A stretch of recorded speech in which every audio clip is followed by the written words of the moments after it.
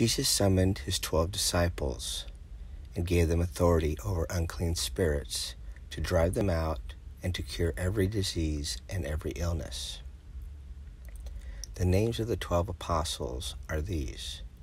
First, Simon called Peter, and his brother Andrew, James, the son of Zebedee, and his brother John, Philip, and Bartholomew, Thomas and Matthew, the tax collector, James, the son of Alphaeus and Thaddeus, Simon the Canaanian, and Judas Iscariot, who betrayed Jesus.